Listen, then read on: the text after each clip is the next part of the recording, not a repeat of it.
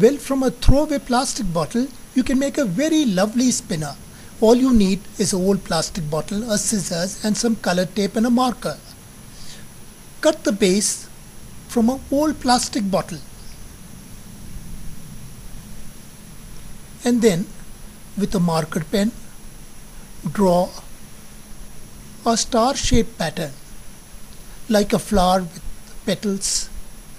Now, cut these petals with a scissors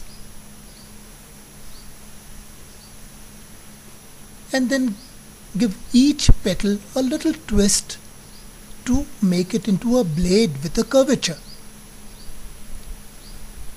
This plastic base has a natural pivot.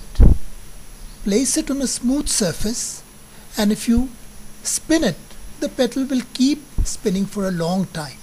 You can blow from top and this will make the petal spin. Decorate it with colored tape to make it beautiful. Here is a wonderful toy made from a throwaway bottle which will give you hours of fun.